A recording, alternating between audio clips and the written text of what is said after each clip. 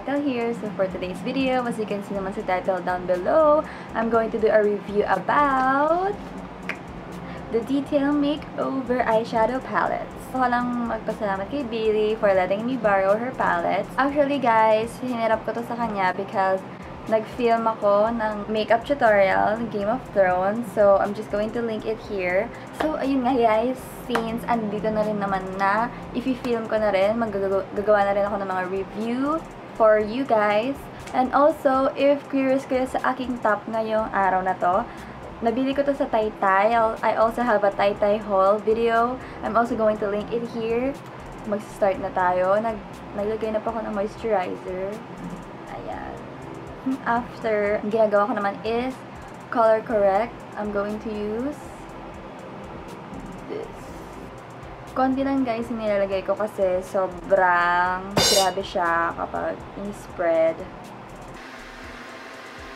So, kaya konti lang yung nilalagay ko nito kasi papatungan ko siya nito. And ito kasi, for me, hindi siya nagmamatch sa skin tone ko. Masyado siyang close to orange, yellow, parang ganun.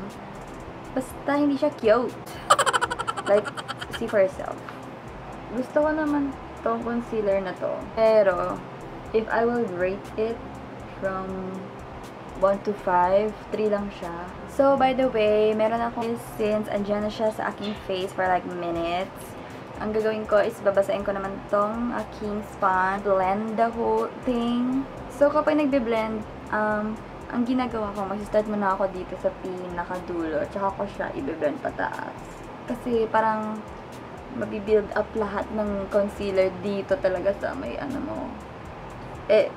Yung aking eyes, mas madalas akong mag-crease dun sa bandang dito sa bandang dyan. Kaya kapag dito sa part na to, less is more.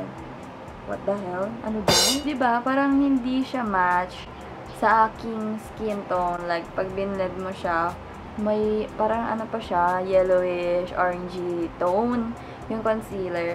And ako, me as a person, hindi kasi ako nag-foundation, hindi ako mahilig foundation. Ang init kasi dito sa Philippines, tapos oily kasi ako, oily skin. Hindi naman ako masipag gumamit ng blotting tip. So, ayan guys, diba? Like, may iba pa siyang color. Parang nilagyan mo na nga ng color corrector, tapos papatungan mo pa nito, tapos para ma-cover siya, but hindi naman siya totally na-cover, that's why. Maybe I'm going to do a hiwalay na review about this, because that is my goal na mag-review ako ng mga concealers, because I'm the best example, girl. I am the best example. For that, recently, gumagamit ako ng Duo Finish Foundation ng Vice Cosmetics. And super duper love ko siya. Totoo yung kiniklaim niya na buildable siya and may blurring effect. Pero dun sa oil control, nag-oily pa rin yung face ko. Pero hindi naman super ganon. Like, pabebeng oily lang. Galo lang kasi sa akin to na aking sis. Dati kasi, ang ginagamit ko is itong Fit Me. Yan yung ginagamit ko. But, hindi ko siya ginagamit ng full face. Ginagamit ko lang siya pang bake dito sa aking under eyes. Pero hindi ko ginagamit ng pang full face. Kasi nga, hindi nga talaga ako foundation. Kasi, dati pa, gusto ko na gumamit ng foundation. But then, nagtatanong ako sa mga pinsan ko, ano ba maganda foundation, blah blah blah. And then, sabi ng so, I'm very sorry if maingay na naman. Lagi na lang maingay sa aking mga vlogs. And kung may narinig mo ako yung electric fan, kasi sa electric fan nantay ko makapit, wala akong aircon. As I was saying, nagtatanong nga ako sa aking mga pinsan ng mga magandang foundation. And then yung isa kong pinsan, si Pao, hey Pao, miss you. Sabi niya sa akin, hindi siya naka-foundation at wag daw ako mag-foundation and my skin will thank me. Foundation is heavy and may mga iba't ibang chemicals, but depende naman sa skin type mo. Hindi ko naman nilalahat yung mga foundation. May mga certain foundation lang kasi talaga na, baka mag-breakout ka. Like this, itong Fit Me. Kaya hindi ko rin siya ginagamit ng full face kasi minsan may mga parts sa face ko nagbubutlig nung una ko siyang tinry. Kaya, nope, ginagawa ko na lang pang-bake na lang sa aking under eye. Ito kasi, nakakahanap ako ng mga review about this. And super duper grabe yung rave dito sa product na to. As in, sobrang ganda daw. And tinry ko, and sobrang ganda naman. At hindi naman ako nagkaroon ng breakouts, hindi rin naman ako nagkaroon ng mga bootleg or whatsoever. It's doing the job. It's doing the job. So, ang ginagawa ko, ito yung sponge niya. Tapos binabasa ko siya para mas yung coverage niya, para mas grabe. Yes, ginagamit ko rin siya pang bake na aking under eyes kasi ang ganda niya ipang bake. Ganda to ipang bake kesa dito kasi dito medyo nakikrease pa ako, as in napapansin ko talaga yung crease, pero ito ang smooth. Pero minsan ginagamit ko pa rin yung Fit Me para lang maubos na siya kasi paubos na siya. Babasain ko na with water. Pero kasi ako, as much as possible, hindi pa rin ako naglalagay ng ganon super kapal. Kasi nga, gusto ko parang no makeup look lang ako palagi. By the way, yung shade ko dito is shade ni Vice. Medyo mas, kung ang puti man tingnan sa akin, it's because nag-swimming kami, umitim na ako. Pero nung binili ko kasi to is, ka-shade ko talaga si Vice. And eto rin pala guys, ako, kung napapansin niyo man sa aking mga video, if ever man naka-makeup ako or what, kahit naka-makeup ako, may nakikita pa rin kayong mga pimples ko. It's because hindi ko tinatakpan yung pimples ko. Hindi ako ganun. Like, as much as possible, meron akong pimple. Ayoko silang galawin. Ayoko silang takpan ng makeup or anything kasi baka mas lalo silang mairita. Pero kapag medyo maliit naman na, kapag medyo gumagaling naman na, tinatakpan ko na sila. Pero ayun nga, as much as possible, ayoko silang galawin. Kasi, gusto ko silang mag-heal self, you know. Ayan. Parang nung makeup look yung ginagawa ko ngayon, no? Let's now proceed naman sa main topic na ating video, which is a review itong Detail Makeover eyeshadow palette na Autumn Eyeshadow. And also, I have here the metallics ng Detail. Actually, yung packaging niya sobrang cute. Kapag inopen natin siya, ayan. And also, ito ang talagang nagustuhan ko, yung salamin. Yung salamin, like, ang laki, and ang ganda. Hindi siya yung salamin na, masakit sa mata. Ganun. We're going to start the swatches here. So, mag-start muna tayo kay Esther. Ito. Oh. Okay.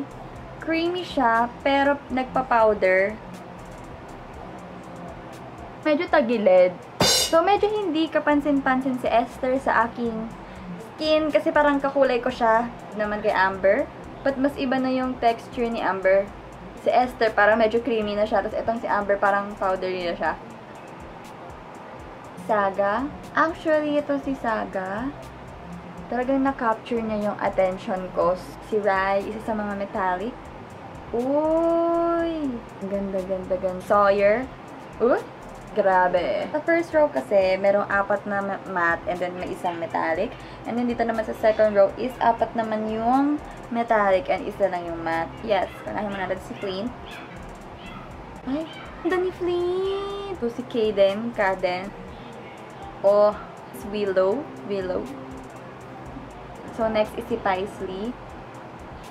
Ay, grabe si Paisley. Ang pigmented niya.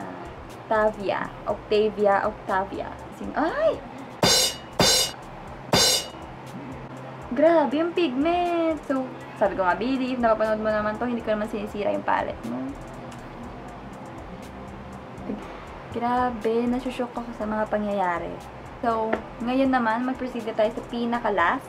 Si Harkin. Si Sinox. So, si Kale.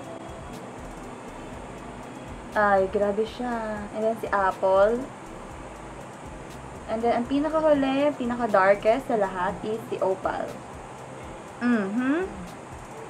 Okay, so parang similar si Octavia tsaka si Opal. Pero si Octavia, parang Opal lang siya na naging metallic. Yan. Ayan pala yung swatch. Gagamitin ko for today is si Saga. Yung kakaibang color dito sa palette na to. Kasi ayoko munang masyadong gumamit ng mga ganyang colors. Kasi napaka basic. I mean, yun na yung laging ginagamit. So, mag-iba naman tayo. Okay, so mag-start na po tayo. Nilagay muna ako ng concealer. Baka magkaroon tayo ng fallouts. Maglalagay muna ako nito powder. nakakatakot yung mga fallout niyan, mga fall out of love. Kunin natin si Aster. Lagay ko siya dito. By the way, itong brush, if curious kayo, nabili ko lang ito sa Shopee.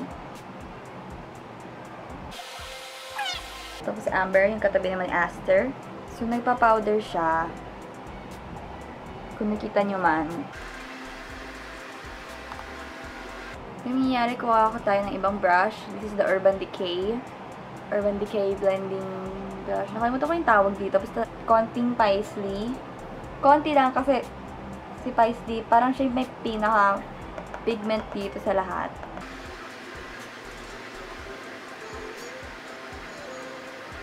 Ako kuha naman tayo ng ibang brush. Ito. Ang aking gagamitin. So, kukunin natin si Saga. Ilalagay natin siya sa over the lid.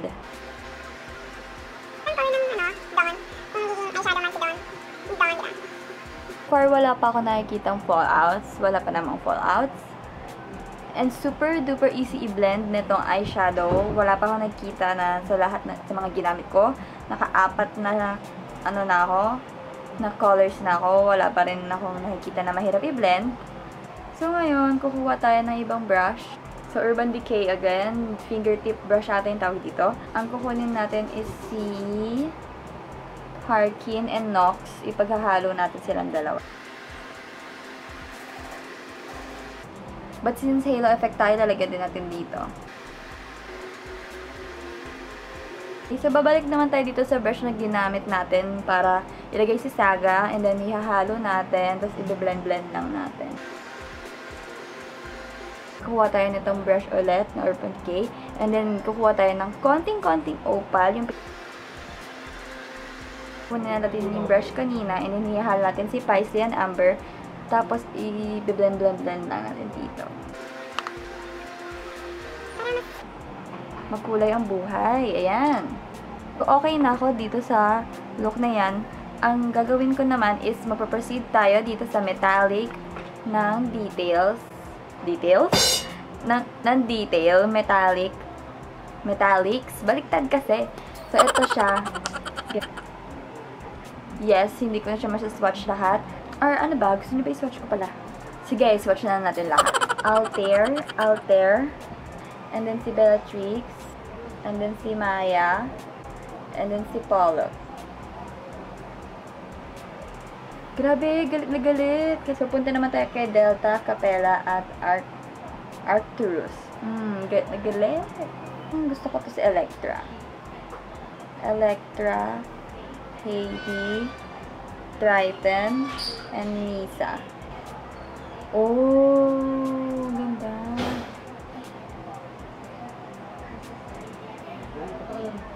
Kayo ng metallics talaga na sobrang sulit. Ito, detail. Maganda rin siya yung texture niya. So, punta tayo dito kay Cade. And then Palace. Then Mira. Uy! Uy, ang ganda. Ang ganda nila. Ang ganda. Si Black Hole, Deneb, Vega. Parang gusto ko si Vega. At saka gusto ko si Nash.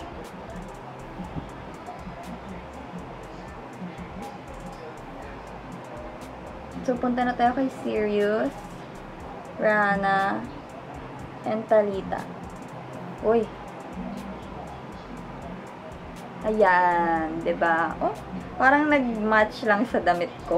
So, I guess, siguro ang gagamitin natin for my eyes. Kuha tayo ng flat brush. I'm using this Urban Decay ulit. Ito, si Mira. Ayan, si Mira. Siya yung kapat-pat natin. Match siya kay Saga, diba? So far, I'm loving it. Medyo ayun nga, nagpo-fall out siya dito sa palette. Medyo nagiging powdery na siya. Kunin natin si Pollux. Ilalagay natin siya dito. Sa ating brow bone. Si Pollux. Kukunin natin si Harkin. Lagyan natin siya dito. So, i-finalize ko lang po ang aking look. So, guys, this is the finished look.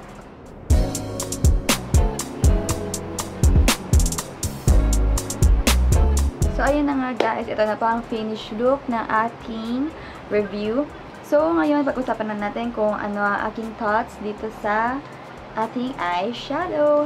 So, first, mag-proceed muna tayo dito kay Autumn.